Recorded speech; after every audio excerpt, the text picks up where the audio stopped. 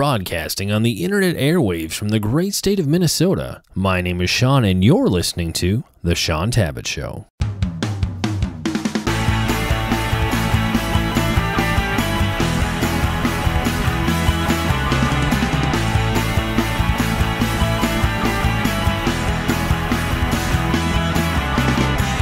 Today, my special guest is Kris Vallotton, and we're discussing his new book, Destined to Win, How to Embrace Your God-Given Identity and Realize Your True Kingdom Purpose. And that's published by my good friends over at Thomas Nelson. Kris, thanks for joining us on today's show. Oh, thanks for having me. Very exciting to be on the show. Now, Kris, I've had the pleasure of meeting with you several times over the past couple of years, but I know you're still going to be new to many of our listeners. So to kick off our conversation, tell us a bit of the Kris Vallotton origin story. And I know you're a huge fan of Batman, so feel free to insert superhero references as necessary. Batman. Yeah, that's kind of funny. Well, okay, a little bit about me personally. I've been married for 46 years. I met my wife when she was 12. We got engaged when she was 13, got married when she was 17. We have 4 children. Our oldest is adopted, and we had all our biological children by the time she was 21. We were in business for 20 years. We've had 9 different businesses. And then we came to Bethel Church, and Bill Johnson brought us to Bethel Church. We've been with Bill for 37 years. He was the pastor, actually 39 years. He was the pastor of our little church in a little town called Weaverville, California. You know, when you're from Weaverville, it doesn't sound like you have much of an education. We moved to Redding, California, left the business world to start the School of Ministry here in Redding, California. Started with 37 students. Last year, we graduated 2,401 full-time students from 65 countries, 953 international students. So that's a little bit about me. I've got 8 grandkids. Grandkids are much better than children. I would have skipped right to grandkids if I had a chance. We're having a really great time, and just wrote the book, Destined to Win, finished it at the end of last year, and just launched the book about 2 weeks ago. Thanks for giving us a little insight into your background. It's always fun just to hear some of the backstory, to know where you're coming from, to see some of the paths that God has led you in life. And you mentioned Bethel School of Ministry. That's a good lead into the next question. In the introduction, you share about how the book attempts to capture some of the most remarkable things that you've learned about calling and purpose over the last 2 decades running and working with Bethel School of Ministry. Give us the, say, 10,000-foot overview of what BSM is all about, and then talk to us about your teaching on calling and purpose. Is this something that was a part of Bethel Church and BSM culture at the beginning, or is this something that developed organically over time? First of all, BSM, Bethel School of Supernatural Ministry, or Bethel School of Ministry, was really founded on the premise that God actually wants to empower everybody to be fully alive, fully actualized, do the miracles of Jesus, and live a fully actualized life, a fully alive life. And so we've graduated more than 10,000 students in the last 19 years. And the book actually comes from my experience trying to help people, or helping people experience life. And, you know, Jesus said, I want to give you life and give it to you more abundantly. I'm like, all right, so what does it actually look like in a person's life? How do people actually know why they're alive? One of the most asked questions, I think, in the world, but obviously in Christian circles and in our school ministry, when we do questions and answers, people ask the question like, everybody says, I have a purpose. You know, you meet somebody who doesn't know the Lord, you're like, the Lord has a plan for your life. And, you know, the most asked question is, what is it? How do I find the plan? And, you know, our school ministry students, again, the most repeated question in question and answer time is, how do I know what I'm supposed to be doing? How do I actually find my purpose? Once I find my purpose, how do I actually do my purpose? How do I actually get involved in my purpose? And so that inspired the book, really, because I feel like, for instance, Rick Warren's great book, Purpose Driven Life, I read that book. I thought it was really a great book, super simple, and it basically said to the world, to the church, to everybody on the planet, you were born for a purpose. You're not a cosmic burp. You didn't crawl out of the sea as an amoeba and evolutionize into an ape and then into a person. You were actually created in the image and likeness of God. Your grandfather is not hanging from some tree someplace in Africa. You have a purpose. But that book inspired people and inspired me. The question is, again, is how do I find my purpose?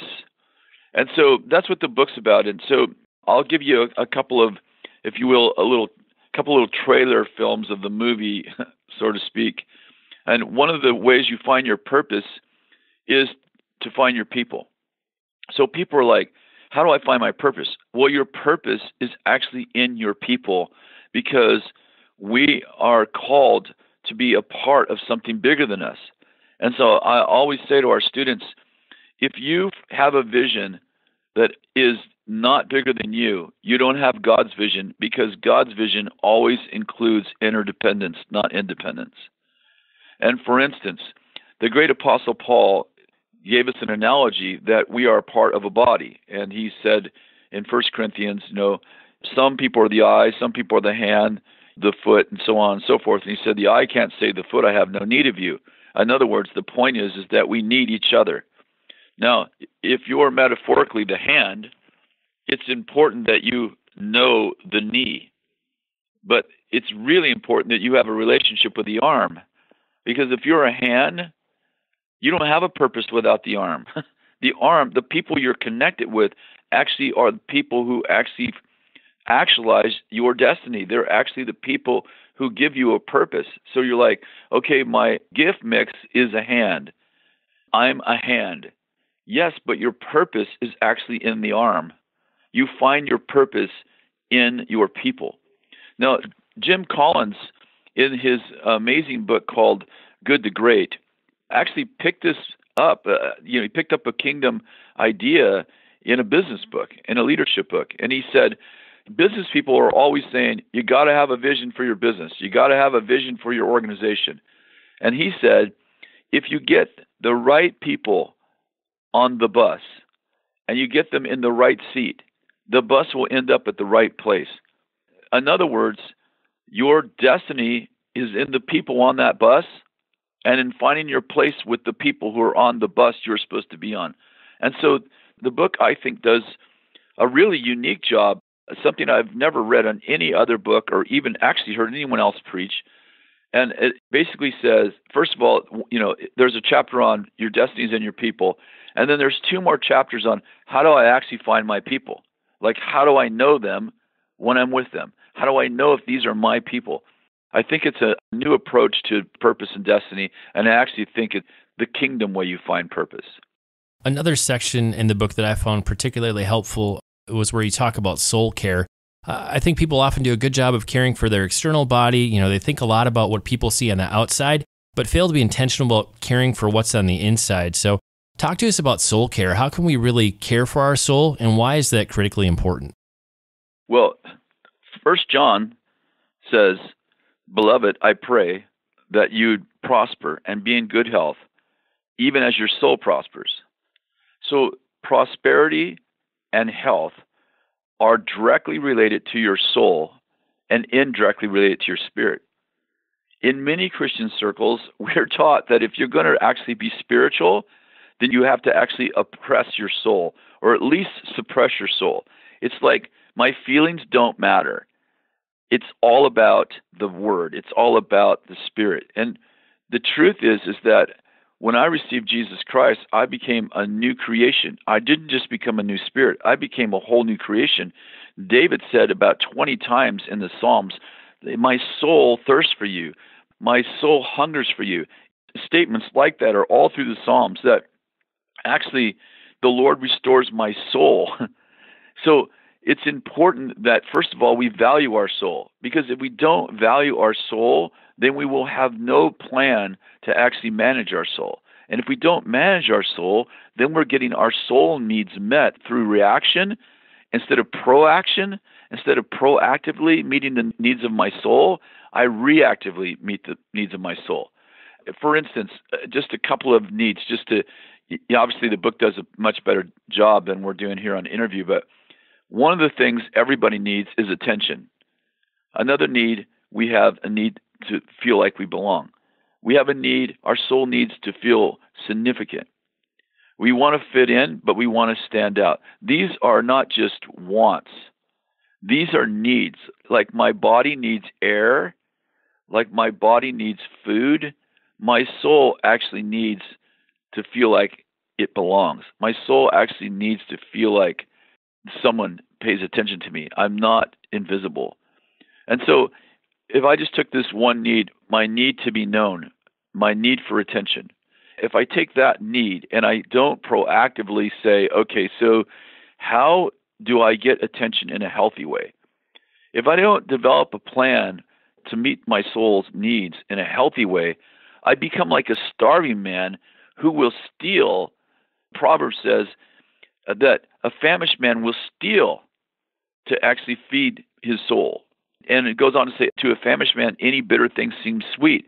So if I'm not feeding my soul, if I'm not actually giving my soul a great diet of proactively getting my needs met in a healthy way, then I become like the person who always needs attention and always stands out in a crowd as the person who says the wrong thing, who is doing stupid stuff all the time, who's maybe body piercings or tattoos, all over their body. And I'm not opposed to any of those things. I'm just saying it's a big old flag that says, hey, pay attention to me.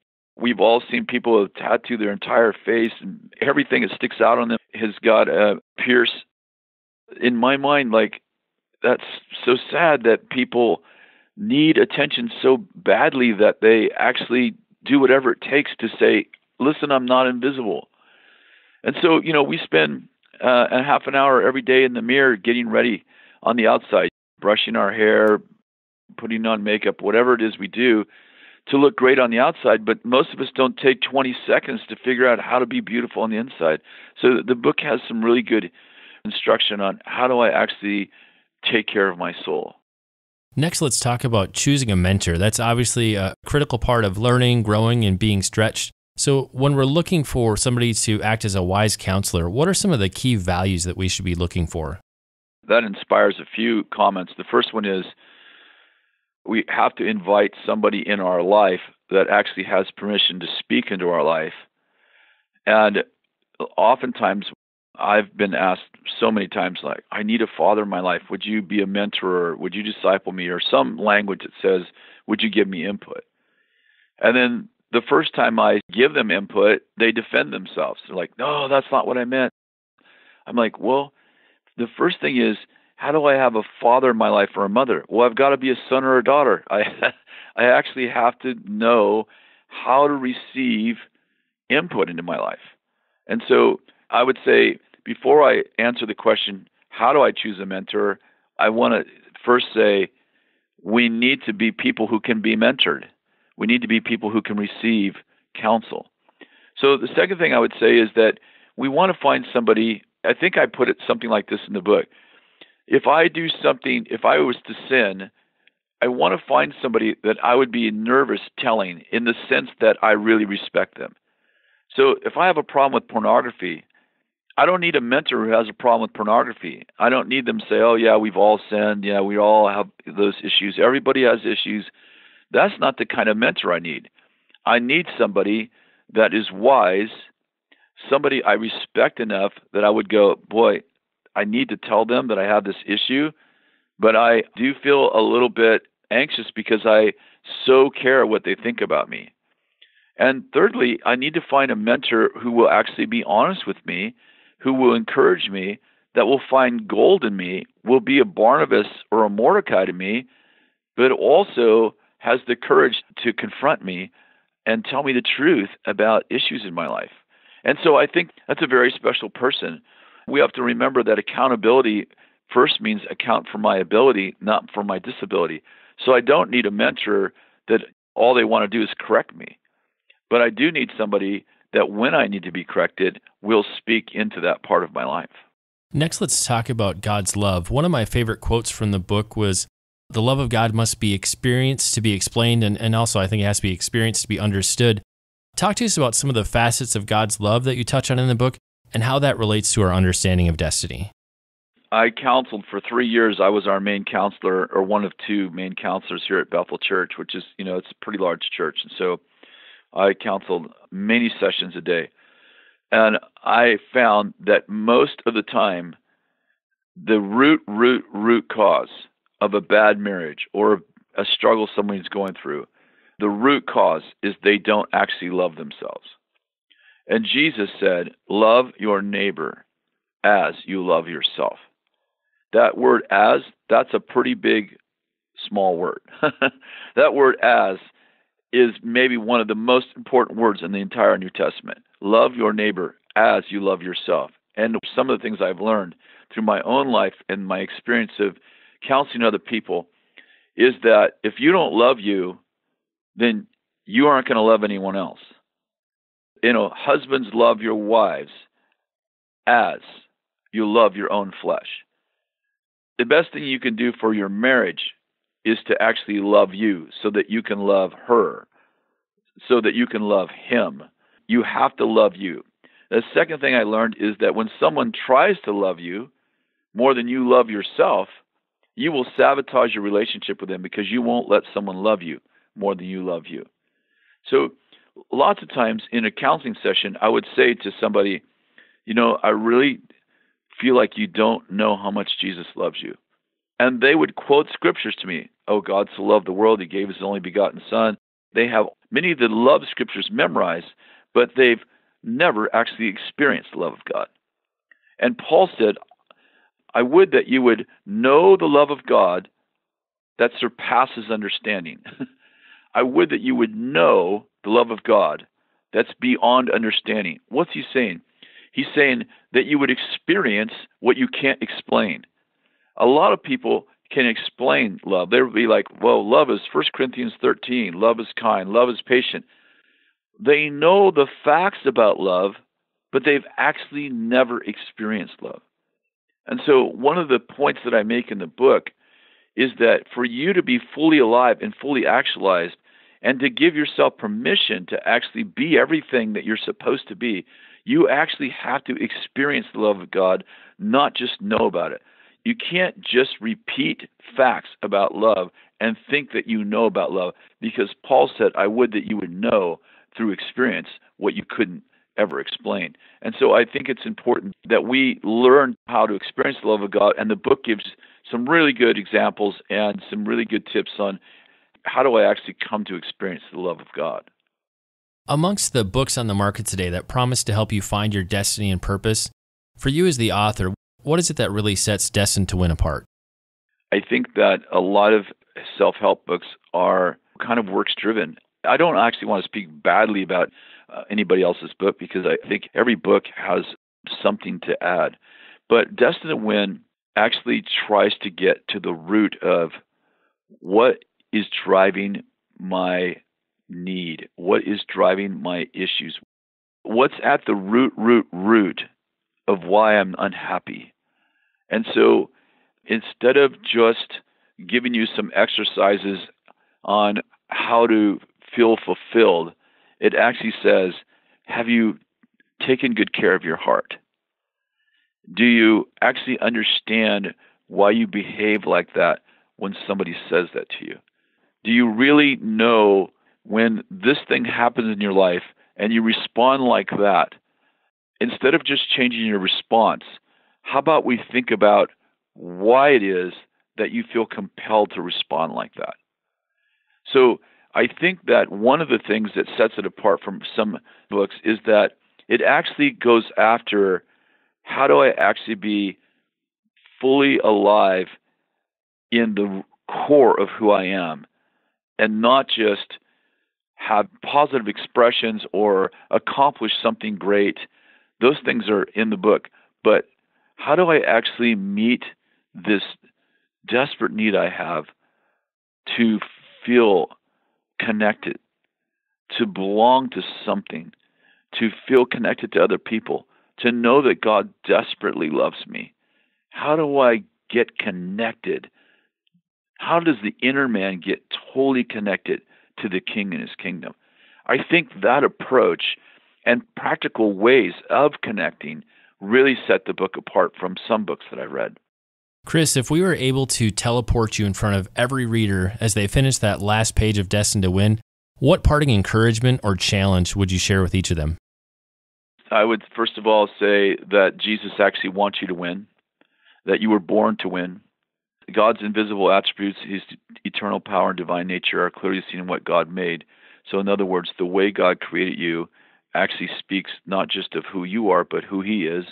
And because you were made in his image and in his likeness, you actually emanate or display God's purpose and glory. Like, you actually are telling people about God by the way you behave, because when you see Jesus, it's like looking in a mirror. So you were made just like him. Your feet point forward. They don't swivel backwards. Your head doesn't swivel backwards. Your arms and hands only work forward. You only have eyes in the front of your head. You have no eye in the back of your head. The point is that you were not built to retreat. You were not built to go backwards. That saying, that adage that we have in America that says, oh, I took 3 steps forward and 2 steps back. You weren't made to back up. You weren't made to go backwards. You weren't made to lose. Ephesians chapter 6 says, when you're in an evil day and you've done everything to stand firm. In other words, on your worst day, you're created to stand, not back up. And so I would say that you were born to win. God is for you. All things work together for good in the end. So if it's not good, it's not the end. And when I'm convinced that God actually created me to win, when I'm convinced that God is actually for me, and if he's for me, then who can be against me? When I'm convinced that I have power over all the power of the enemy, and that I literally was created in the image of God, and therefore my daddy is God. When I'm convinced of those things, then fear and anxiety and low self-esteem, all those things begin to vanish. They begin to dissipate like fog on a sunny day. And I really believe that people need to know that God loves them. For our final 2 questions, I wanted to depart from the book for just a moment. I would be curious to hear about any routines or habits. This year, I'm talking to a lot more leaders, and I'm always curious to know what contributes to their success. Do you have any morning or evening routines or daily habits that you see as a key contributor to your ongoing successes? I love to hear other people's testimonies. I love to surround myself with people that are more successful than myself. I think that I have a habit of hanging out with people that are bigger than me and asking questions. And the challenge is, when you hang out with people who are more successful, it can make you feel small if you don't deal with your way that you view yourself. I think a good habit I have is I won't say every day, but I consistently put myself in a place with people who are more successful in some area of their life than I, and I love to get insight into what made them successful. And I think it's important that we surround ourselves with wise people. Solomon said that if you stay in the presence of a fool, that you will become foolish. But in abundance of wise counselors, there's victory. So there's a great contrast. If we hang out with people that have the same weaknesses, we never get strong. But if we hang out with people who are strong where we're weak, it might make us feel uncomfortable, but it's actually one of the ways that we become successful. All right. And then our final off-book question. What about any tools or apps? I know you manage a lot of people. You're a busy guy. For some people, a Moleskine notebook might be indispensable, or something like Evernote. But for you, what have you found most helpful in managing all the things that are in play in your world? The only thing that I do app-wise in any consistent way is I'm a very out-of-the-box thinker, and I get ideas on the run all the time. You know, I have an iPhone, and I use the notes section of my iPhone to spontaneously make notes. I'll get up in the middle of the night, like I did 2 nights ago. I got up in the middle of the night. The Lord gave me this whole leadership idea of how to teach what I've been teaching in individual modules, and I just woke up, and in 15 minutes on my app, on my phone, on my note app, I just laid out the 16 different modules that the Lord gave me and emailed it to myself. So I would say that my wife, she's got like 400 apps on her phone. She uses like 30 of them on any given day. And she's always like, you need this app. You need to organize yourself like this. And I'm like, I'm not a great IT guy. I just need some way to remember the things that I get spontaneously, because I figured out that an hour later, I've totally forgotten most of the details. Kris, if the listeners want to find out more about you and find out more about all of your books, where should they go on the web? They should go to Kris Vallotton. That's KrisVallotton.org. And if you just Google my name, actually, the first thing that comes up is KrisVallotton.org. We have 200 free podcasts and webcasts there. 3 times a week, we have a blog, and you can sign up for our newsletter, and our store's there, so you can purchase any of our books there at a discount. Our travel schedule's there. There's quite a bit on the site. And as always, I'll make it easy for the listeners. If you just head over to ShaunTabatt.com when this interview goes live, I'll have links to Kris's webpage, all of his social media, so you can just click on through and access all the resources that Kris mentioned. Now it's time to bring this episode of the Shaun Tabatt Show to a close. Many thanks for being a part of my conversation with Kris Vallotton. Once again, our book today was Destined to Win. For more on Kris and his books, be sure to visit his website at KrisVallotton.org. You can find out more about this particular book also on the publisher's website, and that's available at thomasnelson.com. Kris, I just want to say thanks so much for sharing with us today. It's been a great pleasure speaking with you. Well, thank you so very much, man. God bless you. And that's all for this episode of the Shaun Tabatt Show. If you have a question, comment, or suggestion, you can connect with me via email using show@ShaunTabatt.com. Be sure to follow me on Twitter, where I go by the Twitter handle @STabatt. And if you enjoy the show, head on over to iTunes and leave us a review. Until next time, this is your host, Shaun Tabatt, signing off.